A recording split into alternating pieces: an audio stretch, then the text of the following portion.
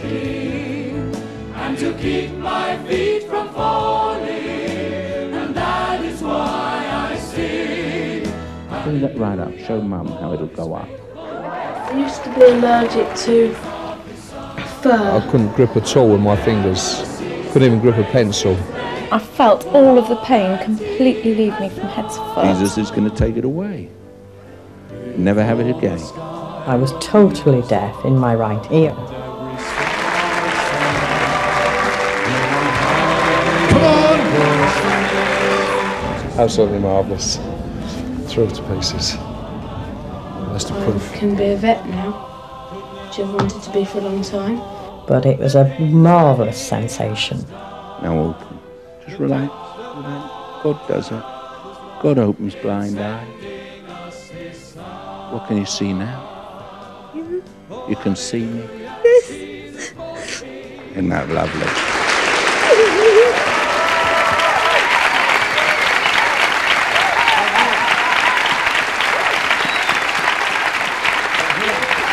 For him. He's got a place to be. For him. For him. Hallelujah. Hallelujah. Praise God. Praise God. Praise God. Praise God. Father, we pray with our whole heart, we pray that you will guide our words. Make each word count.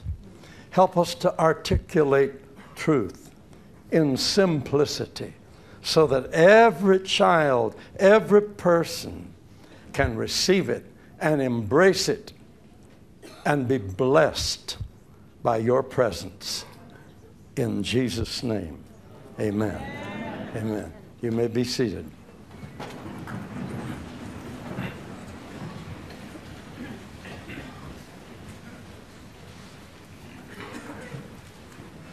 I had some more ideas for the bishop about the miracle camp. I told him my ideas are brainstorms. And if I just keep them to myself, that's selfish. I'm a believer in brainstorming. At our headquarters, we brainstorm things. Just shoot off the mouth. Just talk. Just say things. In saying things, something good will pop out. Yeah. But if you keep yourself all cramped up, you'll never hear, you'll never get. So I couldn't get to him, so I wrote them. What do you think of them? Beautiful. You know, I said, please, they're brainstorms. I run out of ink on your printer, or I'd have done that in pretty. I had to do that by hand. But I thought, wouldn't it be wonderful to call it All Church Miracle Camp? Yes, yeah. Yes, that's right. All Church Miracle Camp. Yeah, all church. We're for everybody. And then I put Peniel down here in the corner. It's Peniel, but it's all church. Miracle Camp. Come with faith in God. And that big tree, that tree gets me. I tell you, I want to go down there and pray. It just makes me feel big, makes me feel God is big. I thought, let's put a sign on it. Let's chisel it in redwood so that it'll look old. Maybe sandblast it a little bit so it'll look old.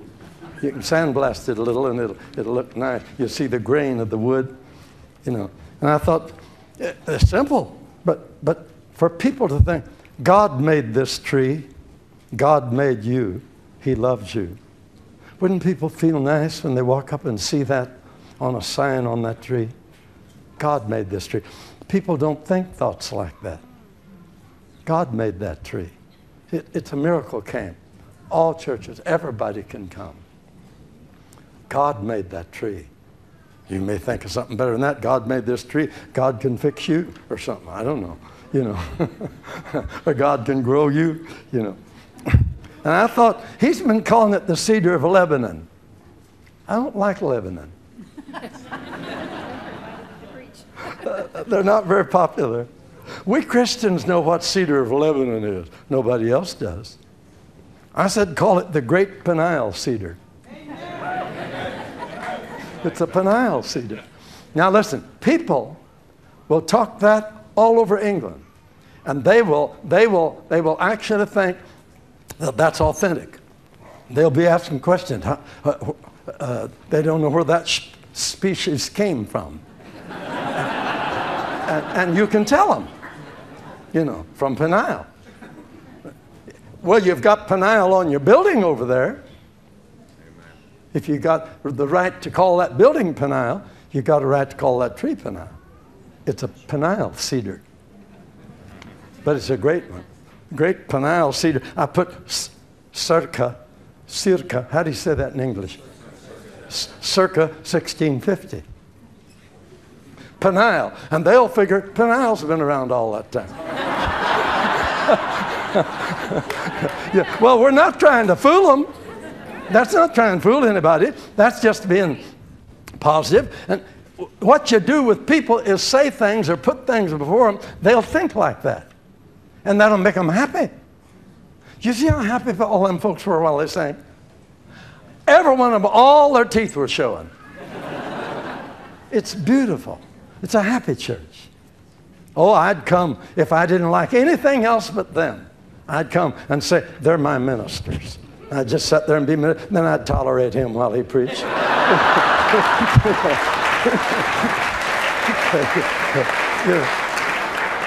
Ruth will always be here. She'll save you. She'll get you out of trouble. She's tender. Then I thought, wouldn't that be nice to put a big sign up there with that little amphitheater around that big, gigantic tree?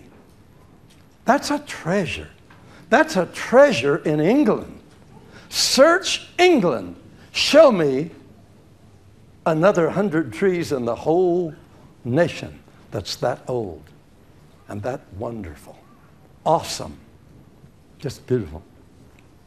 Around that little sanctuary made out of redwood so it won't rot, and with a nice little pulpit there, and a cross, a big cross. A cross was made out of a tree. I even wrote down a whole bunch of scriptures. I looked through the Bible, see everything I could about trees. I found some wonderful ones. Yeah, I don't know how you use them. But I thought to put there your private sanctuary. You know, just your private sanctuary. And in smaller letters, kneel and pray. Receive your miracle. Then in bigger letters, God is here now. You know, people that they go to church, they're cold, their religion is cold, they come out there, that warms them. And they'll kneel there. Look, they run off down there to Lourdes. And them Catholics have put up signs and banners, and priests run around with little buckets of smoke and all this stuff to try to make folks feel holy. Well, we got a right to put up a sign. When there's a tree that's almost 300 years old, God is in that place. Looks like I'm trying to talk myself into coming.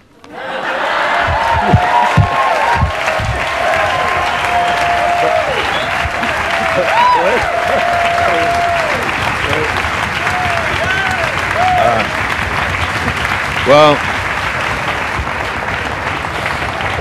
I promise.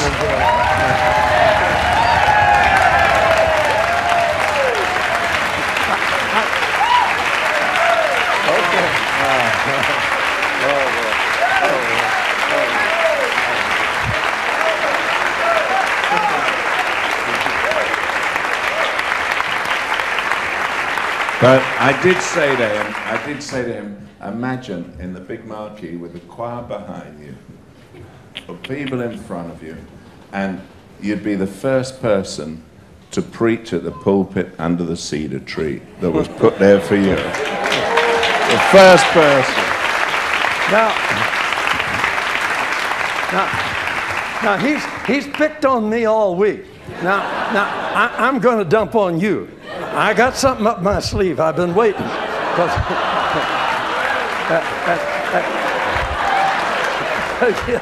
Yeah. I'm telling you, Margaret, I've been saving something for him. You know, you got to deal with what I got to deal with. I reserved August for the Ukraine. Yeah. I reserved it for the Ukraine in September, because I know when that kicks loose, we're going to have to go to other cities. And I'm going to go prepared to stay till the devil quits. I believe in that. So now what are we going to do about the Ukraine?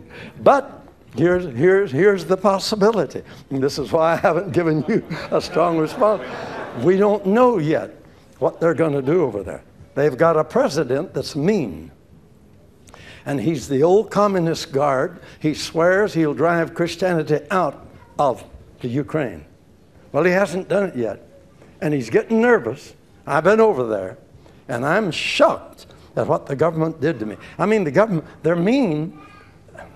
Is that all right to say that? Just don't copy it, tape it. Huh? Yeah. Yeah. Yeah.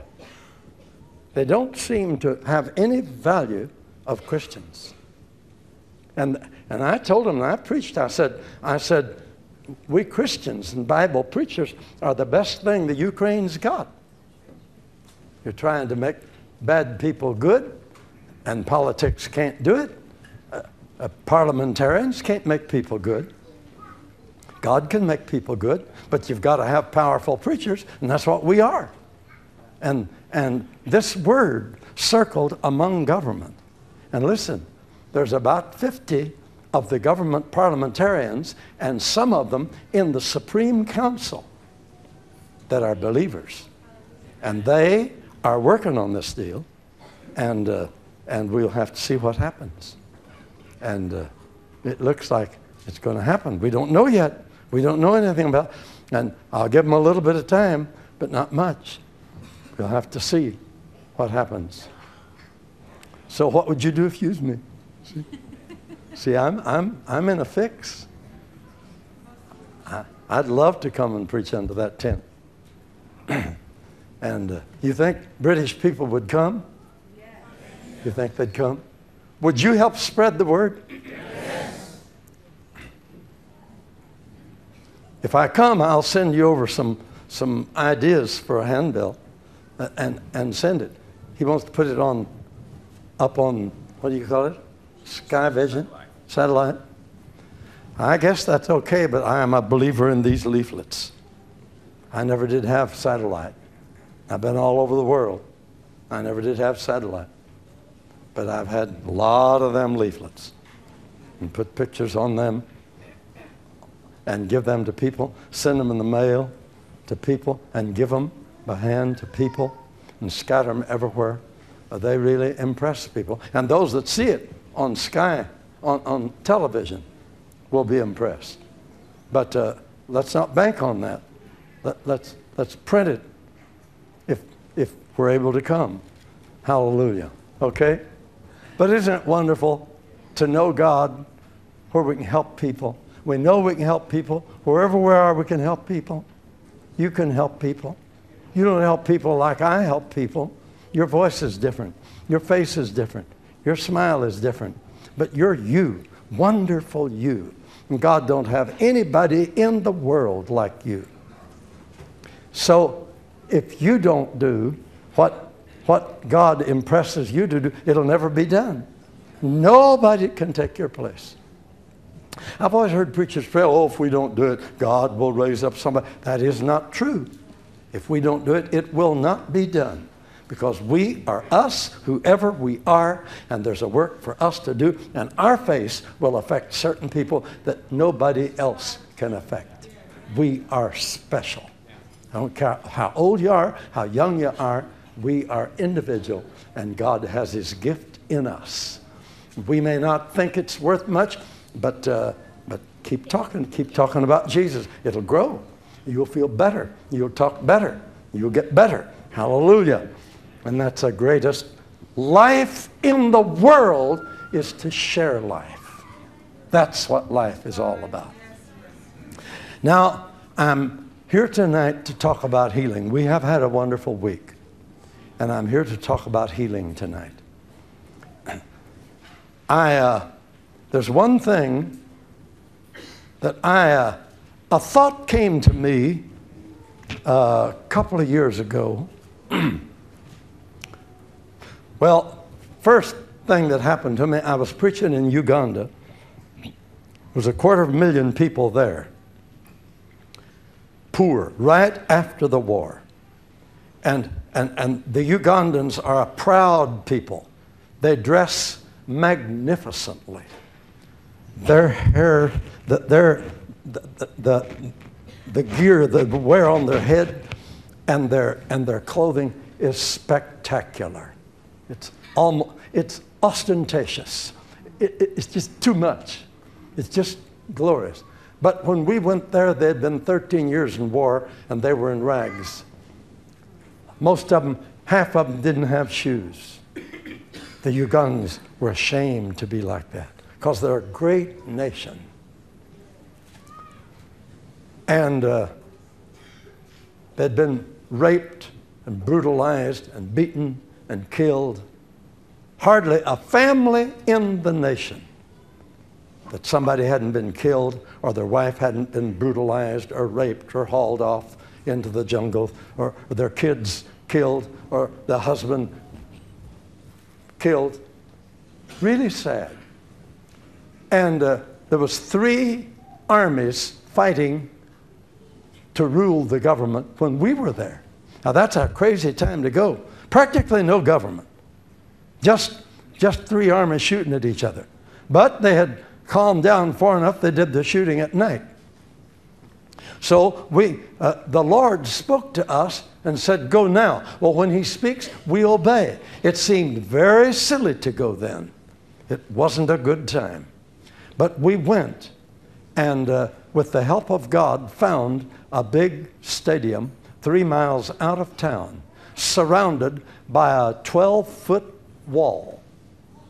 And the Lord impressed us that the people would be safe there, and it was an enormous field. The stadium was a little bitty thing over in the corner.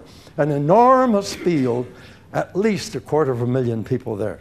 And I was preaching to those precious people day after day, and we had 2 meetings a day.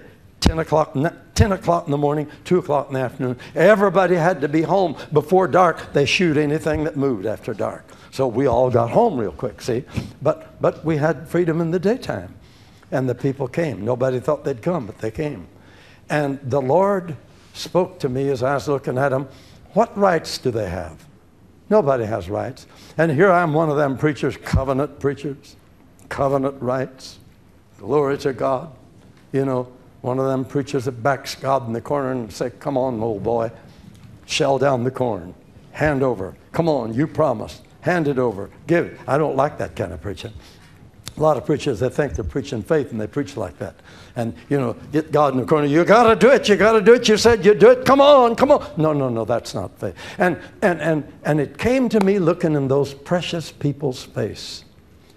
Do you have more confidence in your authority to cast out devils than you have in my healing love? Now think that over. See. Do you have more faith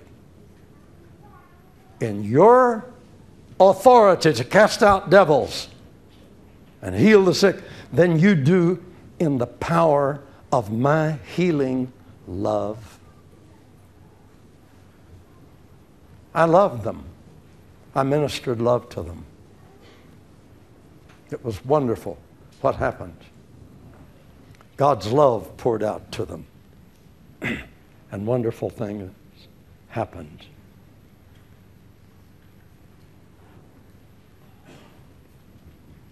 Then a little while after that, I was preaching in America. And here's what the thought came to me profoundly. In our charismatic churches, the hurting people have come to feel uncomfortable. That's what came to me. I'm a minister of love. I love people. And we charismatics, we have a certain rhythm. We have a certain recipe, a certain formula. We'll teach you the Word of God. We'll teach you the promise of God. That's right. Faith comes by hearing, hearing by the Word of God. Then we'll let you come and line you up, and we will lay our hands on you. And then, baby, it's up to you. If you don't get it, something wrong with you. I'm the saint. You're guilty of something, or you would have gotten it. Don't come back to me anymore. I did my thing. Are you hearing me? And hurting people have become uncomfortable and don't go because they have been made to feel, they have been shamed. It's insinuated. It's implied. It's not said. They don't mean to do that. But the form that we've developed puts shame on people if they're sick, if they've been around very long.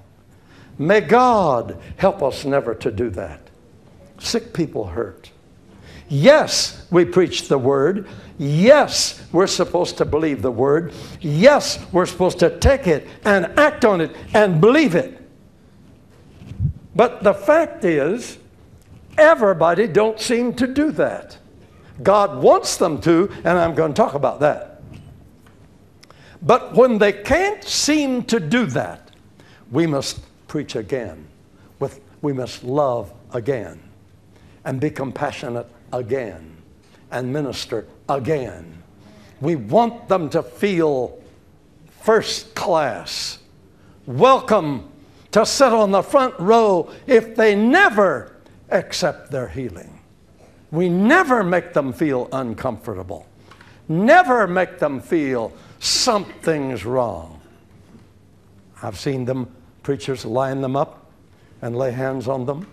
And in America, they've all learned how to cooperate. They all fall. They're supposed to do that, you know. And I don't want to say anything against that. Maybe some of you preachers do that. God bless you if you do that. I don't like that, but I'm not mad at anybody that does that. That's all right. If people want to fall, it's okay. I wouldn't. I wouldn't. I don't have to fall to get healed. No. No. I can stand up and be healed. Jesus had folks stand up. He didn't touch people and they fell. But that's all right. If you do that, don't be discouraged. Hang in there because God will bless people. And if they feel in falling they're obeying God, that's wonderful. And it'll help them. It'll help them. They need that probably. Their ego needs that. It makes them look spiritual. Well, makes them, they cooperate. See, I'm holy. I cooperate with the preacher. He wants me to lay down, I'll lay down. We got a catcher, they'll catch me, so I won't bump my head. Is that sacrilegious? I don't mean it that way. I've probably seen more people healed than any man who's ever lived on this earth. And they don't fall. They don't fall. But there are millions of people getting healed who fall. I hope. I see them fall. I see them get up. I don't know. Nobody ever talks about what happened. They fell. That was the demonstration. That was the glory. Leave it to them.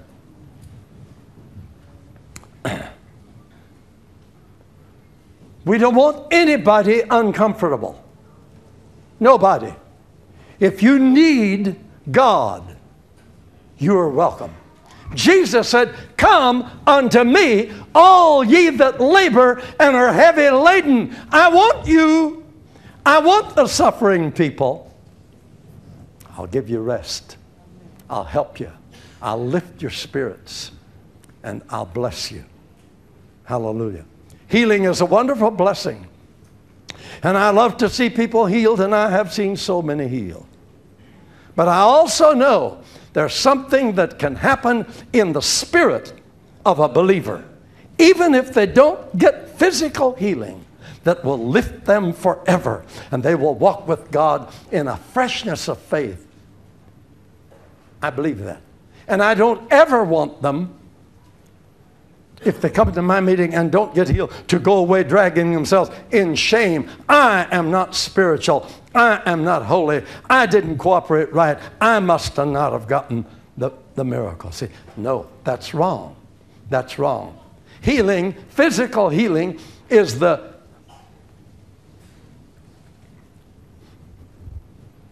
could I say the least valuable thing that God can do for you. Why? All miracles are only temporary solutions. By the way, do you know, brother, you know where Bartimaeus lives? Have you met the old fella? He must be very old now. Have you met him? Where is he? Where is he? Did he die? Sure enough. His miracle was temporary. You know Brother Lazarus? Anybody know Brother Lazarus? Is he your neighbor? You know where he lives? Is he in England or America or Russia or Jerusalem? Where's Brother Lazarus? Anybody know? He's dead. Dead? Jesus raised him from the dead after dead 4 days. Don't tell me he died. God's miracles don't last. Yeah, Lazarus is dead. See? Miracles are temporary solutions. They're good solutions. We got to have them to win the world. If we don't have them, we're in trouble. But when you don't get the miracle that you're wanting, treasure what you get from God, a faith that you will walk with. And if you embrace that faith that we're talking about, even without your physical miracle, go in peace, go in joy, and you'll 99 out of 100, you'll hatch off and get well sooner or later, because that seed in you will produce the healing that you want. You believe that? That's kind of an intro here. I want to talk to you. I want to read to you out of Matthew. It's a beautiful, beautiful group of scriptures in Matthew 8.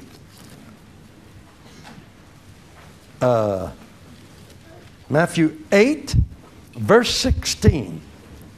Let's read verse 16 and 17. So many of you have your Bibles. Let's read it in concert. I think that's lovely to do. Let's read it together. Matthew chapter 8, verses 16 and 17. In concert. The first word's when. You ready? When the even was come, they brought unto him many that were possessed with devils, and he cast out the spirits with his word, and healed all that were sick, that it might be fulfilled that which was spoken by Isaiah the prophet, saying, himself took our infirmities and bare our sicknesses. He healed them all, to fulfill the words of the prophet that uttered under the unction of the Holy Ghost, Jesus, when he comes as our sacrifice, as our remedy, as our Savior, he is going to take your diseases and bear your infirmities. And when he takes them in his suffering, by those sufferings, you will be healed. And Jesus comes and they bring a multitude, and he casts out the spirits with his word. It's interesting, isn't it, that it says he cast out the spirits. Wait, check it up. Wait, I lost my place. It's interesting to notice this for some of you that might be new to what I'm going to say tonight. They brought unto him many that were possessed with devils. And he cast out the spirits with his word, and healed all that were sick. It looks like the devil has caused these physical problems in these people's lives, don't it? Now, we need to come to grips with that. I've written a little booklet, and I often preach this in a 4-session seminar, 4 truths that changed my life. And the first one is when I found out sickness was of the devil. Now, if I would undertake to prove that to you and preach that to you, my time would all be gone, and that's all I'd get to tell you. But take my word for it. Just think like this. Sickness is destructive. Sickness is a killer. The sickness working in you right now, if you treat it and coddle it and take care of it, it won't give up. It's just started. It'll kill you. It will kill you. It'll end up killing you. So don't be good to it. It is not a friend. It is an enemy. It is of the devil. That does not mean if you are sick, you have a devil. Never, never, never. If you are a Christian, you have Jesus. Jesus lives in you. But you are a spirit. You live in a house of flesh. See, someday our spirits will leave our bodies. Our bodies will still be there. Our house will still be there. It'll go back to the dust. But we will go away to be with the Lord. We, like God, we are spirit. And God has fixed it to put us in a human body of flesh. Now, over in my country, we have lots of termites. Evidently, you don't have many up here because it's cold enough. You know what a termite is? They're terrible little devils. They're little bitty ants, and just multiplied billions of them that will come and invade a house, and they'll work in any house that hasn't been sprayed. And they're there working on the foundation. They'll even eat through cement, and they'll just eat away. I've seen houses fall in. The floor falls in. These little termites, and of course down in Africa, you know, they're awful. The hotter it is, you know, the more these termites love it. But in Oklahoma, we have we have companies that make lots of money on the termites. They don't say termite extermination. They say termite control. They want to keep enough of them alive so they'll stay in business. See, years ago they called it extermination, and they got smart. They said, no. Excuse me, can I say something real mean? The doctor don't want you to get well. He wants to live off of you. Now, that's kind of mean, I know. But just keep that in mind. He's in business. He needs your money. And if you get too well, he won't give you the best cure. He'll keep you coming. So we can go to God and get fixed up. Hallelujah. And we don't have to keep taking them prescriptions. Think about it. But those termites. So our house is contracted with the termite control. And they come every month and spray. Routinely, at the most every 3 months, and spray every wall and go out and spray around the foundation, everything. In all the times they have come to spray, they've never sprayed me. Why? I don't have the termites in me. They're in the house I live in. I wish preachers understood that about demons and sicknesses. Demons, the oppressing spirits of sickness, spirits, the oppressing spirits of infirmity are not in you. You are a Christian. They oppress your body. They attack your body. It's your body that's sick, not you. It's your body that hurts, not you. Why does the devil work on your body? Well, he can't work on your soul, on your spirit. If you're saved, you're saved. Why does he work on your body? Because your spirit, that brilliant, beautiful, vivacious spirit in you that loves people and loves to help people and reaches out to people and touches people and visits with people and says good things to people, when you get sick and hurt and the fever burns and the pain racks your body, you don't smile. And you don't reach out and touch people. And you don't visit your neighbor. And you don't go, you can't go preach. And you can't go bless people and witness. And you can't go to the street meetings. And you can't sing happy. And you can't be what God wants. The devil cuts you off by pain. Pain is a detractor. Pain dominates the mind, dominates the thinking. And we spend our time trying to make the pain stop. Nursing it, rubbing it, doctoring it, taking pills for it, having it operated on. 1,000 things we're doing to try to stop the pain so that we don't have pain. It's the oppression of the devil to prevent you from being the wonderful minister or witness or helper in the world that God saved you to be. Sickness is of the devil. He's a tormentor, and you play with him, and he plans to cut you off and kill you through your sickness. He won't stop till he does that. You say, how are we ever going to go to heaven? Well, that's easy. Like Benson went to heaven. He wasn't sick. He finished his work, laid his head over, and was in heaven the next breath. I said he didn't die. He just went to heaven. You ever hear of someone going to heaven without dying? Benson did. That's right. A prophet of God. Enoch did. He was not, for God took him. We think God took his body and translated. No, the Bible don't say that at all. It took him. He's a spirit. They probably found his body somewhere. We don't have a record of it. I'm just supposing. But how do you know God took him? No, he took Elijah, but don't say anything about Enoch. He said he walked with God, and his spirit was not, for God took him. His spirit left his body and went to heaven. That's what Benson did. He didn't die. You know, he said just before he died, he asked some preacher, said, did you ever hear of anybody going to heaven without dying? What in the world made him say that? You know why he said that? I know why he said it. I know Benson.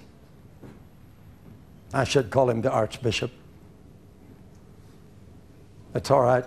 Oh, okay. Is it okay? Yes. Okay, thank you. So, I know why he said that.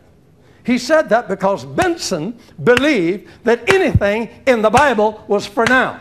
Yes, that's right. If it's not, if it's in the Bible, we can have it. Amen. And he was troubled. He hadn't heard of anybody going to heaven without dying. And bless God, he had seen everything else, and he was concerned about that. And he was fishing around in his spirit. I know Benson. He was thinking, that ought to happen somewhere. How are we going to get that to happen? That was on his mind. I'm convinced there's a lot of people that have gone to heaven without dying. We don't call it that. We don't say it like Enoch because we think God took Enoch's body. The Bible don't say that at all. Took him. When you leave your body will be there, but it'll be dead. See? We got that idea from Elijah because Elijah went up in a chariot. See? God can do that. We're all going to go up someday. Hallelujah. But Benson went to heaven without dying. And I'm convinced a lot of God's saints have done that, but no one's been told. So I'm talking about a lot of them. I mean great, great people. I was reading George Fox. I wonder how he went to heaven. That man, my goodness. You told me about a man that was dead a week. Yeah, William Tyndall. Tennant. Tennant. Tennant. William Tennant. Was it William? William Tennant. I guess I don't know that gentleman. I'm not very smart in history. New England. My country. William Tennant. And he was dead a week. A week. Whitfield's Day. And And what did they do? They Raised back to life. raised back to life. Continued his ministry. You know, things have happened.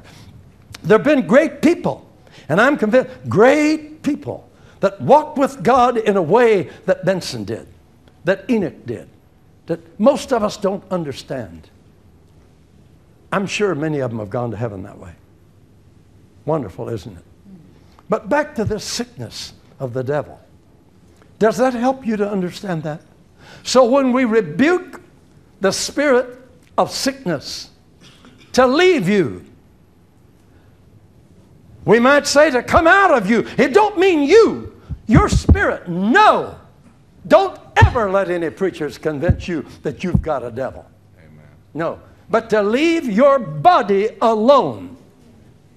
We have authority over them to cast them out and rebuke them and make them leave you alone. Hallelujah. You believe that?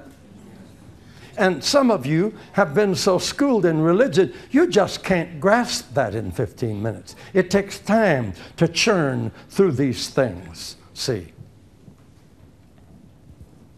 I'll try to give you some good reasons. Oh, I wish I could give you 7 of them. But look, let's start with this one. Did we read that scripture? Yeah, we read that scripture. They all got healed. Because the prophet said he took all of our diseases and all of our infirmities. Now, so reason wonder number 1 for everybody to be healed tonight. I know God wants every sickness in this building tonight to die and leave you. I know that's what God wants. If Jesus was standing here visibly, he would say, yes, T.L., tell them, it is my will never that people be sick. You see what that conjures up? All these preachers that have taught us that maybe God uses sickness. Maybe sickness is of God. Maybe it'll teach us patience. And we say, I know Sister Sally, and she got sick, and she became so humble and wonderful. We know all them stories, and we believe them stories. And thank God that Sister got humble during her sickness, but don't give sickness the credit. You know, I know Sister Brown. And people came, somebody that wouldn't get saved, came to their bedside and got saved. God used that sickness. Well, thank God someone came and got saved, but let's not eulogize the devil. God don't have to use the devil to do his good work. Remember that. Remember that. So see, when I say these things, I'm trying to be careful with you because I know some of you, maybe you're older and you've been all of your life schooled in religion. You've heard sermons and you've sung it in the old hymns and they've just got us convinced that sickness, maybe it's God's will, maybe it's not. Maybe God wants to heal us, maybe he don't. Maybe he's got us in a school of learning. Maybe we're like St. Paul. St. Paul had poor eyesight and almost blind, and they led him around, had a thorn in the flesh. You know, they've convinced us the silliest things. No truth at all, but religion does those things to it. Now, it's real hard to break you loose from that. I just can't do it in one night. But I'll try. I'm trying. I'm working on you right now. I'm trying to slip up on your backside and get you to think it's impossible, and then I'll slip around and it'll happen. See, if I can play with you like that and gain your sympathy for my problem, then maybe I'll help you. Okay? Okay. Now, the first reason that I know it is God's will that every sickness die tonight is the good news, the gospel of Jesus Christ. Why do I say that? Okay, Jesus said, preach the gospel to every creature. Are you one of the creatures? Say out loud, I'm one of them. Okay. You're a creature, one of God's creatures. Preach the gospel to you. Preach what to you? This is what the gospel is. Good news. What good news?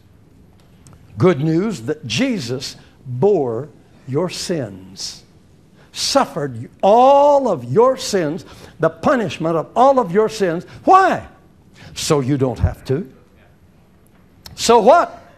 You're saved. When you believe that, you're saved. You believe that? That's how you got saved. Good news. Jesus, good news to the guilty. Jesus bore all of your guilt and condemnation and assumed it, took it upon himself. Why? So you don't have to be guilty. You don't have to be condemned. So what? You're free. You stand before God, clothed in his righteousness. Standing before, righteousness is the ability to stand in God's presence without the sense of guilt or fear or inferiority. That's righteousness. The righteousness of Jesus is committed to us. That's good news. Good news. Good news, who else? Good news to the sick. What good news? Jesus Christ assumed all of your diseases and infirmities and pains. It's stated clear. Surely he has carried our sicknesses and removed our diseases. That's written in the Bible. He healed them all, that it might be fulfilled what Isaiah the prophet said, himself took our infirmities and bare our diseases. Why did he bear our diseases? Simple. So we don't have to. We don't have to. So what? By his suffering, we were healed. So when we believe it, we're healed. You say, well, how does that happen? I believe it and I'm not healed. No, when you believe it and act on it and confess it and talk it and think it and agree with it and get happy about it and praise God for it and see yourself healed. See yourself among the healed. No longer, cut a line, draw a line. No longer do I number myself among the sick. I know where I go, what office, what room to go in, what window to peek through, where I'll get that little white piece of paper and they'll give me so many pills or so many things. I go there and they're lined up to get their pills. I no longer number myself among them. I've got the gospel. Hallelujah. Amen? Amen. I number myself among the healed. You number yourself among the saved, don't you? Do you say, I'm one of the sinners after you come to Christ? Never. Why? He bore your sin. You believe that. You're among the Christians. Take that. This isn't just an argument. This isn't just a sermon to yell at you and scold you. No, this is good news. He bore your sicknesses, my friends. Tonight, I say to you, in my presence, as a servant of the Most High God, anointed by the Holy Spirit, your sickness is condemned. Your sickness is condemned. Stands condemned before me as a servant of the Most High God that he has sent over here to England to minister to you. I am a minister. Christ is ministering through me, telling you good news. But he can't make it work in you until you accept it. Even at Nazareth, he could do no great miracles because they didn't catch on. They didn't take it. But you're catching on tonight. You're believing it. Your spirit is receptive. Your sickness, can you accept it before God in the presence of witnesses? Angels that we cannot see are here, encamped around us and with us. And the Holy Ghost here in his power that raised Jesus from the dead. We can't see it. We can't feel it. The Holy Ghost is here. Must be here because I'm here preaching. And when you preach the gospel, the Holy Ghost is sent from God to confirm that gospel. He never fails. I'll never leave you nor forsake you. Lo, I am with you always. The Holy Ghost is here now, working in you that are responding. And in your heart saying, yes, oh yes, I see it. I am among the healed. Hallelujah. Hallelujah. Let that rise up in you. Let that warmth come up inside of you. Don't just sit and listen to a sermon. And if you want to, you can get up and run. You don't have to wait till I get through.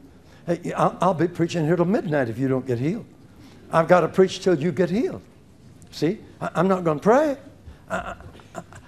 It came to pass as Jesus was teaching, the power of the Lord was present to heal. That power is present now. It's Holy Ghost power. It's Jesus power. It's God power. It's miracle defeating power. It's gospel power. It is here now, and it is up to you to accept it. I don't mean to accuse you, to burden you, but you have the privilege of reaching up. If you can break loose from your religious formality and say, hallelujah, it is for me. My brother fell off of a horse. We were farmers. Fell off a horse. My oldest brother, when he was just a kid, riding a horse, and the horse jumped and he sailed through the air and hit with the end of his spine right on the top of a big tree stump that had been sawed off. And it almost paralyzed him, but then on the farm, we didn't have any money. He got well. He was young, vivacious, got well. When he got older, that thing was the problem.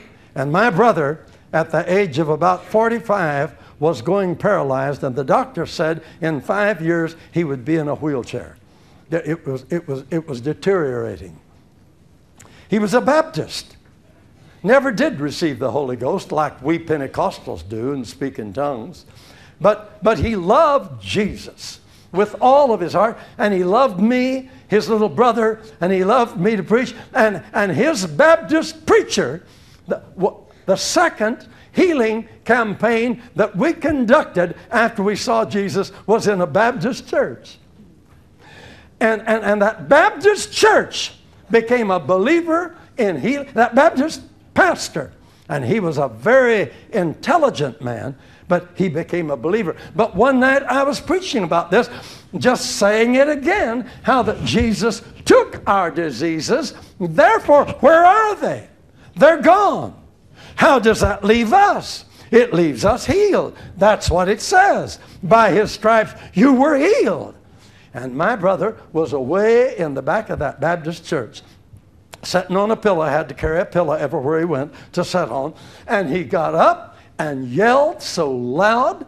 He didn't act like a Baptist at all. He yelled loud. You could do that and not act like a Britisher, you know. Yeah, wouldn't that be wonderful?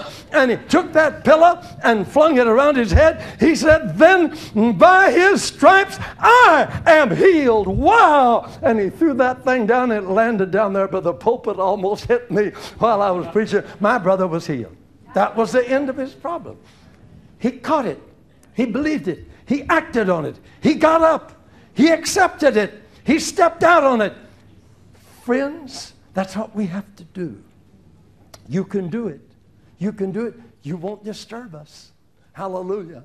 It's up to you. And when that settles in you and you begin to decide, yeah, it's real, it's true, it's for me, I'm not made for sickness. My body is the temple of the Holy Ghost. Yeah, I got to do something. And the heat begins to build up, and you'll be getting ready, and in a little bit, you'll disturb my sermon, and you'll get up and make a fuss. Hallelujah, a glory fuss, and we'll be as happy as they were the day they let the cripple down through the roof in Jesus' meeting.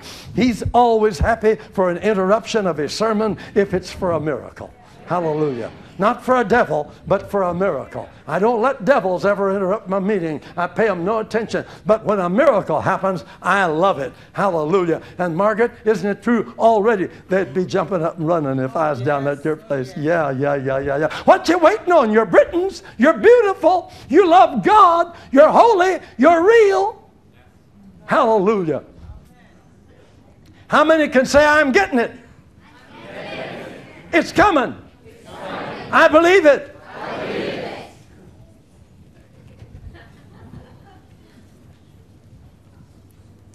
Second Corinthians 5:21. He has made Jesus to be sin for us who knew no sin, that we might be made the righteousness of God in Christ.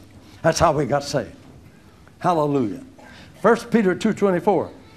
Who his own self bare our own sins in his own body on the tree, that we being dead to sin should live unto righteousness.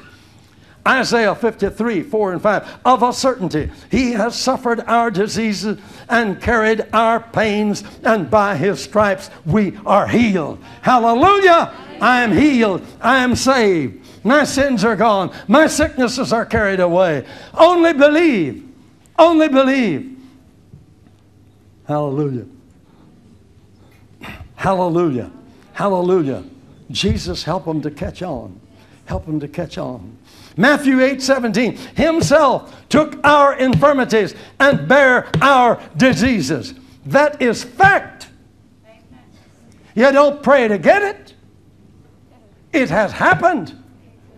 It is a gift purchased on reserve for you, waiting for you to take it. You can take it. You say, how? By saying, hallelujah, it's mine, glory to God, I'm healed, I know it. Say, I'm getting ready to do that. I'm already doing it in my heart. And as soon as you lead all of us, so I won't be embarrassed by myself. That's what I'm planning to do. I'm going to say, yes, it's for me. Okay, God's good. He'll just help you every way he can. Yes, hallelujah. Only believe. It is done. Who for? Everyone. Result? Mass healing. You believe that? Yes. If healing is part of the gospel, healing is for everyone. For every creature. If every creature will believe, then you've got a mass miracle. You have a mass miracle every time you have, say, 100 people come forward to accept Jesus, and we don't bat an eye. How do they all get saved at the same time? Some of them, it ought to take a long time. You know, we got to agonize with some of them, pray longer. Well, some of them, we got to think about it a little bit. Little they'll get saved. See? Why don't we talk that way about sickness? No, not everybody all at once. No, that's too good. It's not for salvation. And which is the biggest miracle? Which is the most important? Getting saved or getting healed? Getting saved. Healing is a temporary solution. At the best. All of us that get physically healed, we're all going to die anyhow. So it's temporary. But it's wonderful to have it temporary because we don't hurt. We can help other people come to Jesus. Glory to God. Are you with me? Yes. Every time 100 people accept Christ, you've got a mass miracle. Hallelujah. Let me give you 2 or 3 more. Can you take 2 or 3 more? Yes. That's the good news. Let's talk about the good power. What does the Bible say? The gospel is the power of God to salvation to everyone who believes it. Okay, what's salvation? All through the New Testament, it is clear the word is an all-inclusive word that includes physical healing, protection, vibrancy, health, forgiveness. We have dissected it and left it. Salvation means forgiveness of our sin, just part of it. Yes, forgiveness of our sin, but also healing of our diseases. Salvation includes healing of our diseases. That's why David, back in the Old Testament time, worship the Lord, said, don't forget not all of his benefits. He forgives all your iniquities. He heals all your diseases. Salvation includes physical health. Amen. Now, let me say something straight. If you have salvation and you're saved and you know you're saved and you got sick, don't be condemned and say, Brother Osborn said salvation includes physical healing, and I haven't got physically healed, so I must not be saved. Don't fall into that trap. That's not true. The devil oppresses your body and tries to hang on. That happens because when you got saved, you didn't know healing was part of it. When you were young or in the Lord or newly exposed to the gospel, if you'd heard a sermon about Jesus being the healer and the Savior, and salvation includes both, you would have dumped your diseases when you dumped your sins and walked away. Well, they do that all over the world when I preach that to people that don't know the gospel. Just as natural, they dump their sickness just like that. But we're trained to keep our sickness in case God might need to use it to teach us some blessed lesson.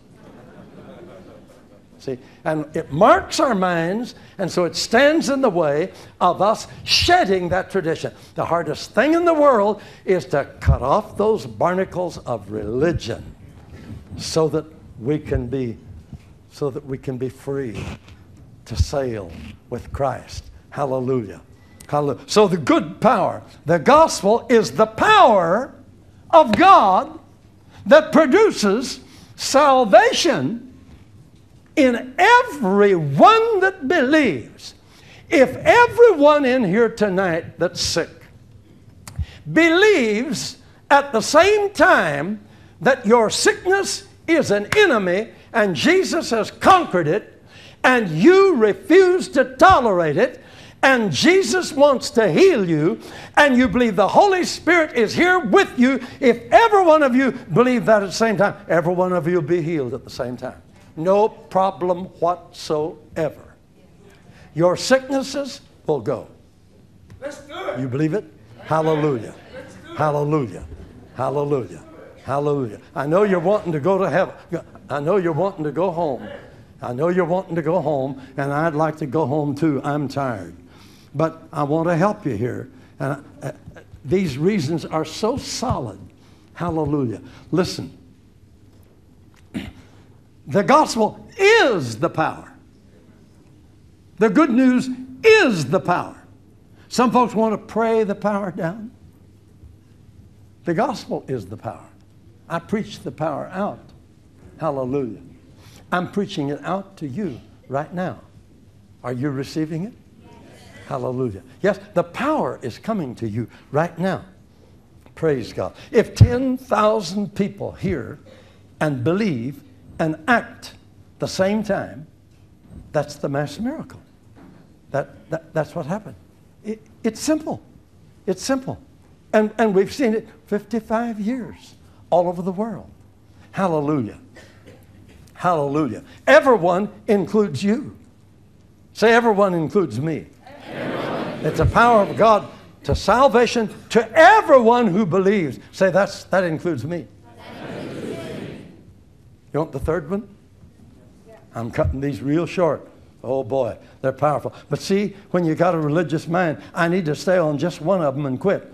And just keep coming to help you break through tradition. And I'm rushing you too much. And I'm sweating because the clock, see, is not waiting on me. I want to help you. I want to help you. Let's take, for example, I said the good news, then the good power. The good news is for everybody. It includes healing. The good power, the gospel, is for everybody. It includes healing. Let's talk about the good God. How about him? Is he for everybody? Well, what did he say? I am the Lord, I change not. Did he ever heal anybody anywhere in the world? He says, I am the Lord, I change not. The Bible says there's no respect of persons with God. Did he ever heal anybody? Yes. Then he'll heal you. Yes. Because he's a good God. Yes. Exodus 12, 3 to 8.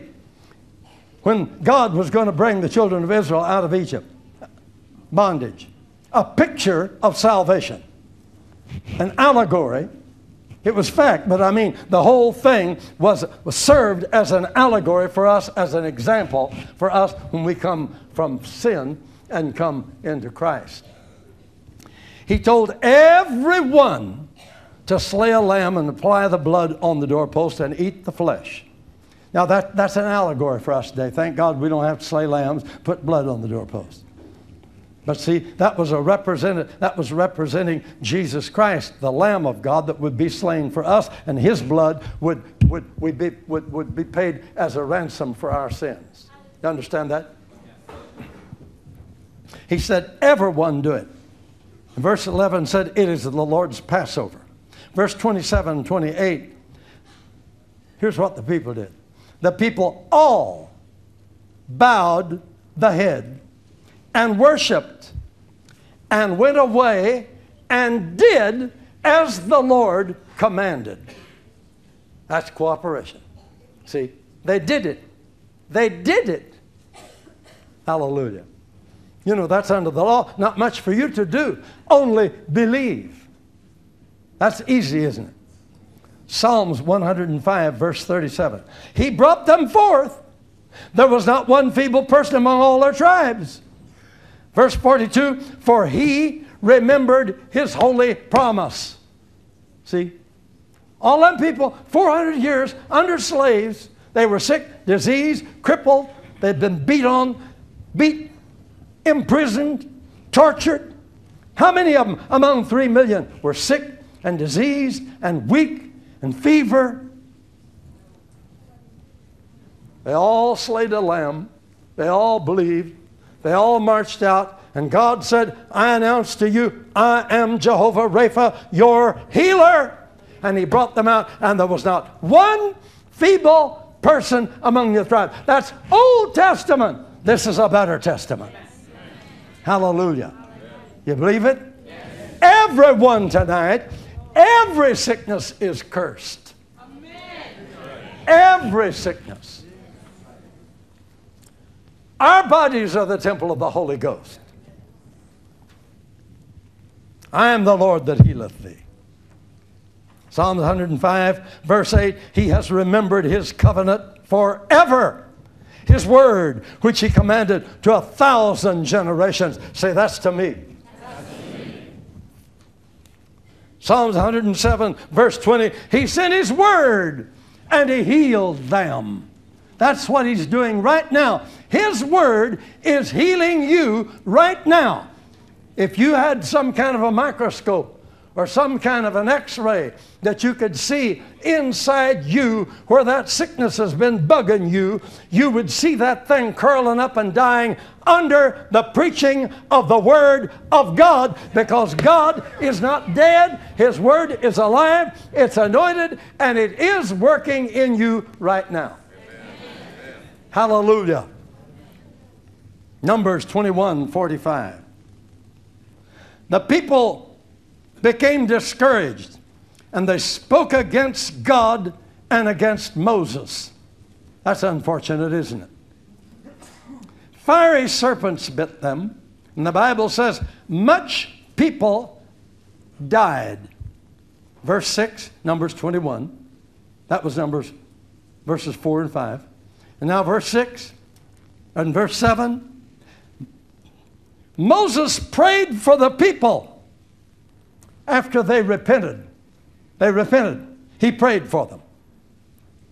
God answered his prayer and offered deliverance to all of them.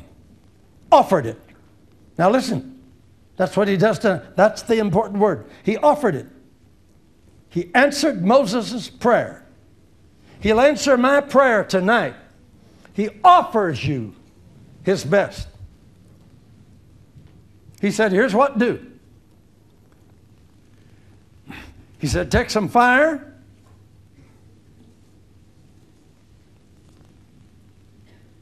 and mold a brazen serpent and put it on a pole. That, the Bible says in John 2, you know, that as Moses lifted up the serpent in the wilderness, even so must the Son of Man be lifted up. For God so loved the world that he gave his only begotten Son, whosoever believes in him should not perish, have everlasting life. He said, take fire and make a brazen serpent, put it on a pole. Verse 8, everyone who is bitten by the poisonous serpent, when they look upon the brazen serpent, they shall live. Beautiful.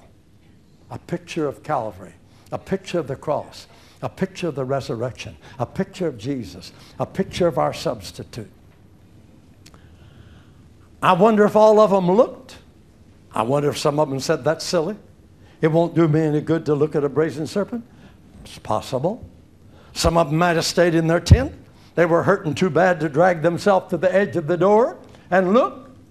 And they died. Many died. They died everywhere. But God offered them all healing. All they had to do was they couldn't send their son or their daughter or their husband or their wife to go look for them. They had to look. That's the deal. Salvation is individual. We talk about mass healing. Mass healing doesn't mean there's so much power that if you get in the mass of people that you'll get healed. No. It means a mass of people all convinced at the same time that the gospel is real and that Jesus wants them well, and they all at one time believe and accept it. That's the mass miracle. Just like mass salvation. You got it? Hallelujah. And everyone that looks at it shall live. Verse 9, it came to pass, oh, I love this, if a serpent had bitten anyone, when they beheld the serpent of brass, they lived. Are you ready to behold not the serpent of brass, but Jesus, the Lamb of God that assumed our diseases and our sins? Are you ready for that tonight? Hallelujah. Hallelujah. Matthew 12:15, great multitudes followed him. He healed them all. Matthew 14:36, as many as touched him were made perfectly whole. Luke 6:19, the whole multitude touched him. He healed them all. Has he changed? What's his will tonight? Are you ready? I can feel you're getting tired. I better close this and stop. There's a lot of good stuff in there, but I got to leave it. Okay, God's ready if you're ready. The offer is made. Now let me tell you one thing before we pray. I'm going to lead you in a prayer, but I'm going to pray for you first. There's a verse in here that I believe applies to us tonight. Let me see if I can find it. And see if it'll help you. You might check your Bible, see if it says the same thing. In chapter 9 of Luke, it says that he gave his followers. Now listen to these words. First, let me ask you, do you believe the Bible? Yes. Yeah. I believe you believe the Bible. He gave them power and authority over all devils. ugly ones, pretty ones, hairy ones, bald-headed ones, skinny ones, tall ones, fat ones, all devils. Devils. Devils. Spirits of infirmity. Evil spirits sent to torment you physically, not your spirit. No, no, no. Your spirit is saved. You're right with God. Don't ever question your salvation. But He's sent to hurt you, to oppress you. He gave them, does that include us? Yes. Says disciples. You believe that includes us? Yes. I believe it includes. Are you a disciple of the Lord? Yes. He said, if you continue in my word, then are you my disciples indeed. Are you one of them? Yes. Sure. He gave them power and authority over all devils, all oppressing spirits, and to cure diseases. Now that stumps me. But what it is the Holy Spirit and His power and Jesus, the resurrected Christ who lives in us. It's Him that does the work. When we pray and when we reach out to people, it's Jesus that comes among the people. He says, I've given you the power to cure diseases. It's Him alive in us. And out from us radiates His goodness and His love and His power. It comes to you. It comes to you. Hey, you can't see it. Let me help you a little bit. Look, right now, you got a telephone? You carry a telephone all the time. One of them little things you stick in your pocket. You got one? I'll declare. You got one in your own pocket. How many has got a telephone on you? Look at the telephones in here right. What's going on? Right now, all over the world, millions and millions of voices are flowing through this auditorium right now. All over the world. If you have the right buttons, you can pick it up from Russia. You can pick it up from America. You can pick up someone talking in Australia. Or you can pick up, if you have the right little apparatus, all sorts of shows and performances and stories and personalities and talks and voices and people. They're all running through here right now. Does it strain you for me to say signals go out from me, Jesus risen from the dead, coming out to you? You say, oh, cool down, preacher. I can't see nothing coming from you. Come on, you got it all around you. You got the technology that proves it. That ought to help your faith. We're people of God. I'm not holding you late because I want to. I want to go to bed and get on that plane and go home. Find my piano and my roses. I love you. I'm an old man. I don't like to preach this long and yell my head off. I got to get through your British crust. But other people have crust too. But see, I'm trying to help you. I'm staying up late to help you. Hallelujah. You're beloved of the Lord. God loves you. God don't want you hurting. Hurting is of the devil. We have authority over the devil. So I'm gonna pray for you. Then I'm going to lead you in an acceptance prayer.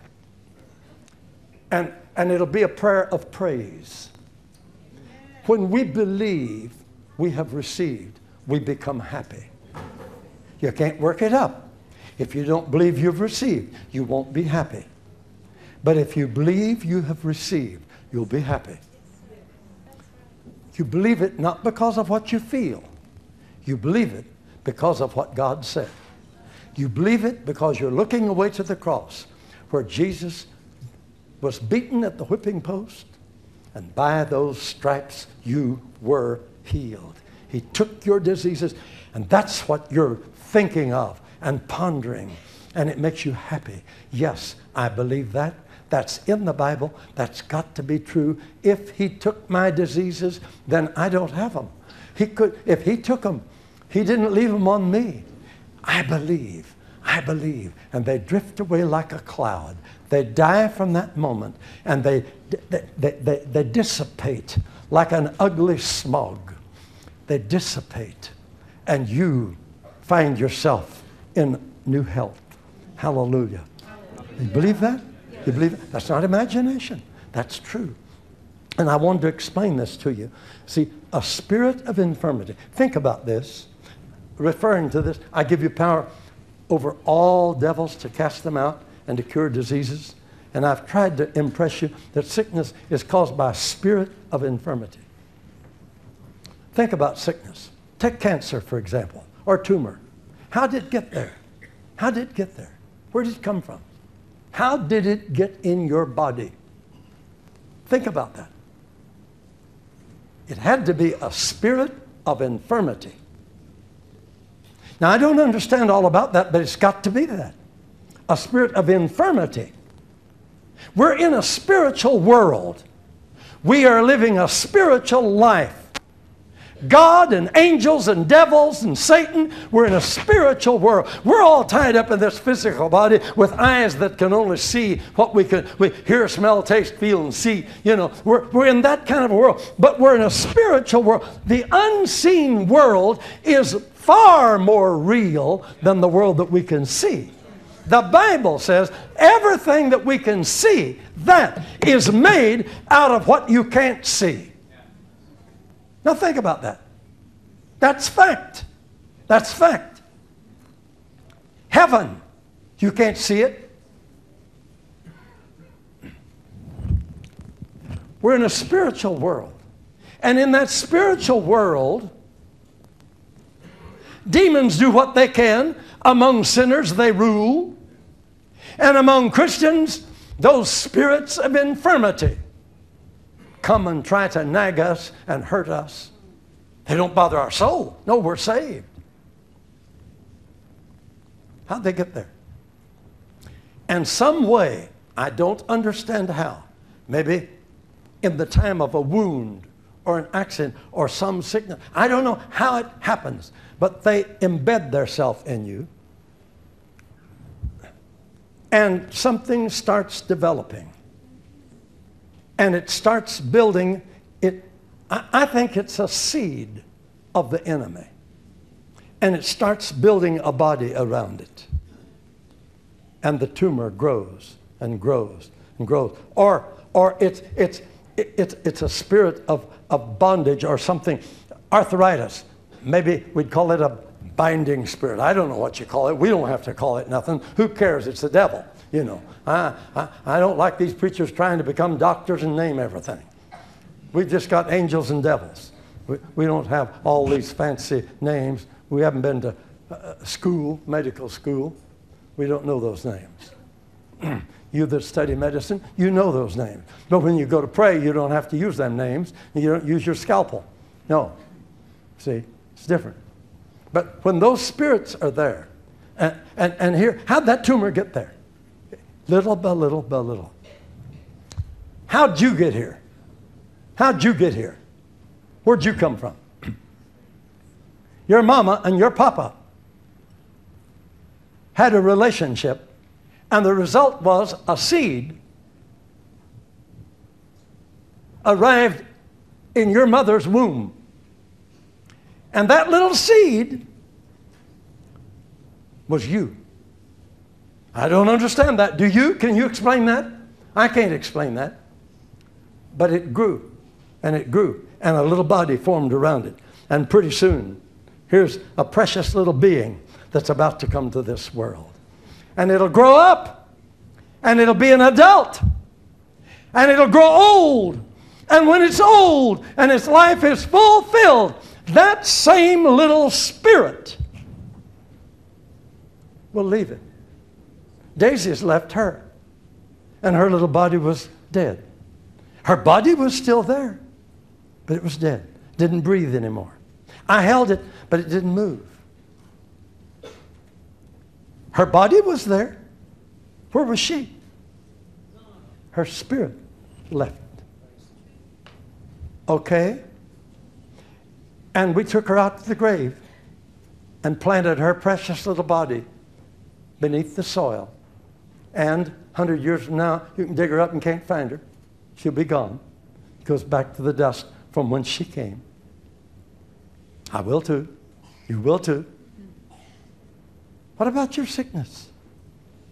There's a spirit of infirmity that has come to you to destroy you. We have authority to rebuke them and command them to go if we believe. And our authority is because Jesus lifted our burden, took our diseases, bore our infirmities. It's a redemptive right to rebuke those devils that have infringed on our health to hinder us from serving Jesus Christ. We can rebuke them, cast them out. We have authority over them. When we do, and they depart, they will depart. Surely they will. He said you have all authority over devils to cast them out and cure disease. I believe. Say, I believe. I believe. Well, when that spirit leaves that tumor, it's dead. There's no life in it to make it function. The life of it is gone. What will happen to the tumor? If it's a miracle, an instantaneous miracle, God by His power dissolve it and it'll be gone. We've seen that hundreds of times. But even if it's not that, the tumor will be dead. What will happen? It will disintegrate. Your bloodstream will carry it off, cell by cell, distributed until it disintegrates and it's all gone because there's no life in it. That's how it got there. Little by little by little, those cells came and built it up around that life. When that life's gone, that leader's gone, he's gone, hallelujah, then that thing will start going away and away, and you'll get well. That's why Jesus said, lay hands on the sick, they shall recover. The power of God comes upon them. Many of them instantly healed. Oh, I love that. I wish I could get everybody instantly healed. But it don't seem to work that way. But when we pray with faith and believe the Scriptures and believe in salvation, we have the right to pray and rebuke those spirits of infirmity. They will go. They will go. Only believe. Hallelujah. And then get well. Hallelujah. Hallelujah. And expect an instant miracle. You can have it. God's in the instant miracle business. That's what we want. And the way to do that is to be bold in your faith and put your faith into action. Do what you couldn't do before we prayed. You can't do it now. You can after we pray. You can't walk now, you can after we pray. You can't hear now, you can after we pray. You can't see now, you can see after we pray. Are you understanding? But we have to put our faith into action. Stretch forth your hand. I can't, it's paralyzed. No, stretch it forth. Hallelujah. Hallelujah. Hallelujah. Hallelujah. Little old woman in one of our meetings, 14 years, her legs twisted. She walked with her hands, twisted legs. Her last child was born. Something happened in her spine, and her legs drawn to her side. 14 years dragged. The sides of her legs were like leather. She sat out there among a multitude of people on the ground. Poor thing. She couldn't even stand up, so everybody standing around her, she couldn't see anything, but she listened. And she believed, and we preached, and she received Jesus, and we prayed for healing, and she believed. And she tried to get up when other people were getting healed and shouting and giving testimony, and she couldn't move. And she tried again, and she couldn't move. And she looked up. She wasn't discouraged. No, Jesus, I know you're healing me too. I know you're healing me too. She was happy. Not, oh God, why not me? No, no. Oh Jesus, I know you're healing me too. Your power's everywhere. Tried it again. And about the third time, she felt her knees move. And they wiggled, and she moved them, and she got up. See, she never gave, she believed. You ready to do that? Put your faith into action. When we get through praying tonight, if you couldn't raise your arms, raise them. If you couldn't wiggle your arms, wiggle them. If you couldn't twist your neck, do it. If you had a tumor, hallelujah, expect it to be gone. Are you ready? Yes. Let's stand to our feet. Hallelujah. Hallelujah. Jesus is here. Jesus is here. Oh, Jesus is here. Jesus is here. I want you to say, Jesus. I receive your healing. You are my minister. You are ministering to me. The sickness that I have had is caused by a spirit of infirmity that has been destroyed tonight and has left me. I am healed.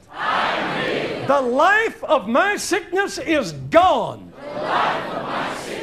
My sickness is dead. I believe. Hallelujah. I believe. I am made whole in the name of Jesus. Now, raise up your hands. Say, right now, I'm healed. Right now, my heart is full of joy. Right now, I'm made new. My body is the temple of the Holy Ghost, not the house of sickness. Glory to God. Hallelujah. Clap your hands. Clap your hands. Praise the Lord. Praise the Lord.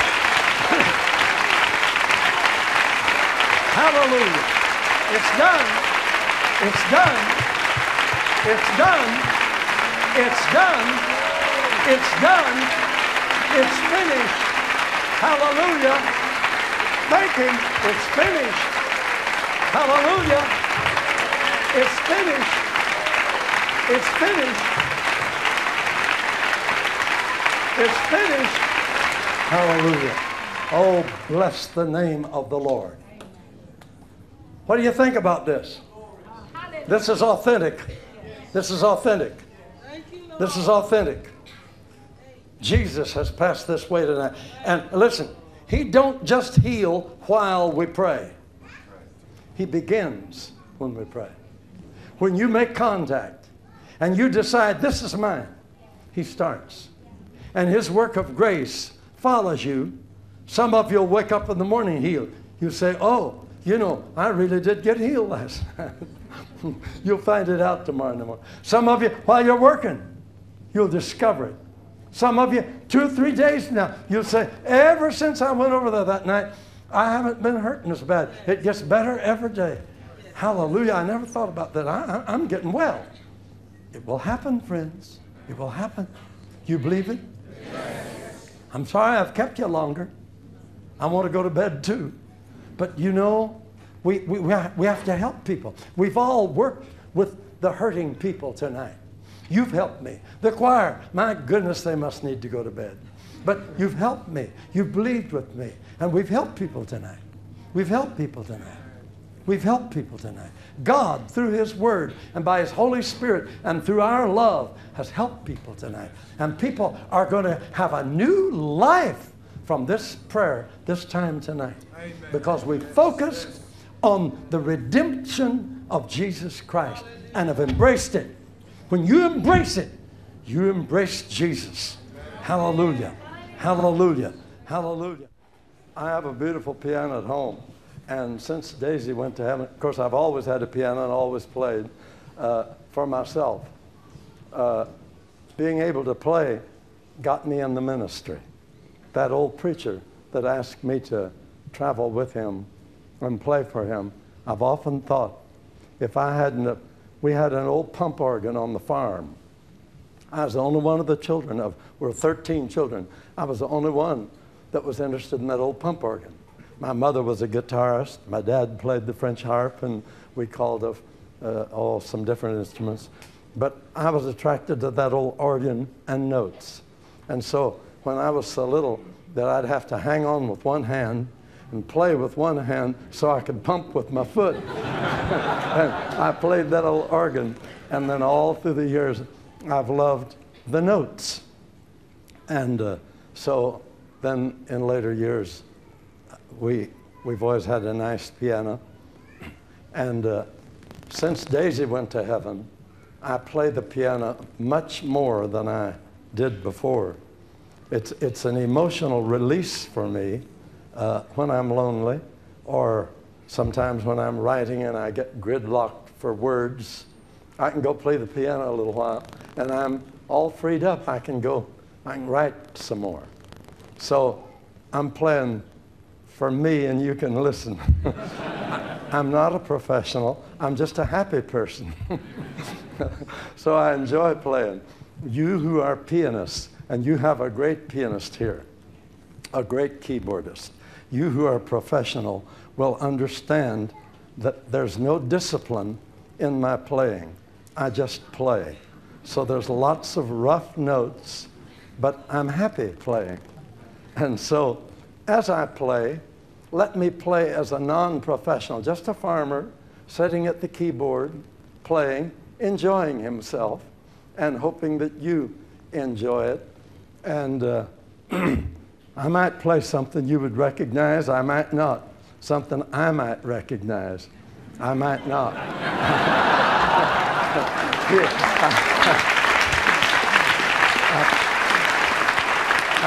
I played a little bit last night. He said, "What was that?" I said, "I don't know."